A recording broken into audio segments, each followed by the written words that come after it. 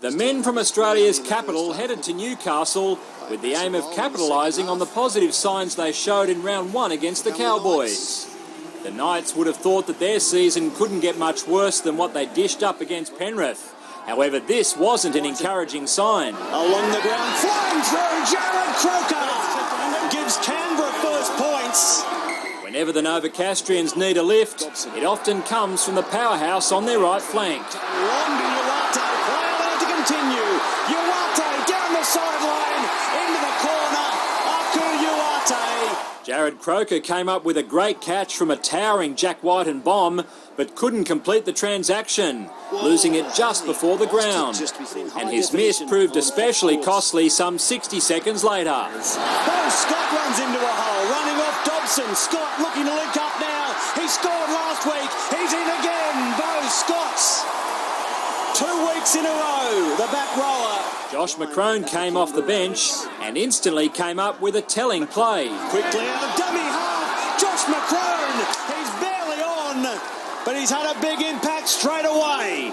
He caught Newcastle unaware out of dummy half. Canberra second rower Joel Edwards was put on report for a dangerous lift on Chris Houston before an ill-tempered half ended with the two teams locked at 10-10. The second 40 began badly for the Raiders when Josh Papali got his ankle caught awkwardly in this tackle.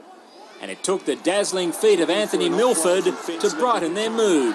Milford steps through, supported on the inside by Croker, and Croker will race away for number 2 to put Canberra back in front. Ricky Stewart's side had the upper hand, but it was far from being a steady one. As Roberts kicks, Robinson is there, off Milford. James McManus was the man on the spot to help level the game once more. Newcastle finally had some much-needed momentum and a far bigger share of possession. To Tyrone Roberts, who gets away from Brett White. Tyrone Roberts for the corner, dives and lands to send Newcastle back in front.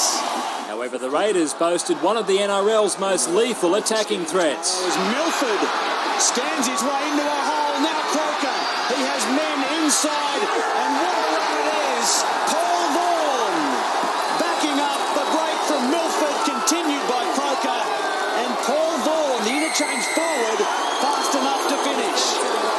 Reece Robinson nudged Canberra back in front by 2, but the result wasn't settled until the last 90 seconds. It's dropped by the Knights, quick hands, Croker, out to Edric Lee, leader wins in the corner.